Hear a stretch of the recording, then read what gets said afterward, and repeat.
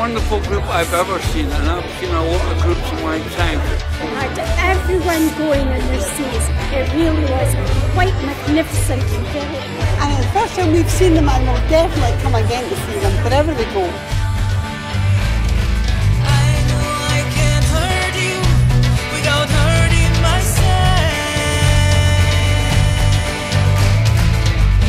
There's power in their story and speak just from an authentic place of the journeys that they've been through and their lives they've faced.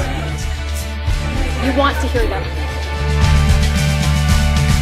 Absolutely extraordinary, and the sheer energy of the performance really encouraged, I think, everybody here, and also to think about what Verde stands for, and for Focolare as well. So within the community of the churches in Scotland, I think this has really given us an impetus for the next 25 years ahead on our ecumenical journey. So on behalf of Action of Churches Together in Scotland, I'd like to say thank you to Verde for tonight's concert.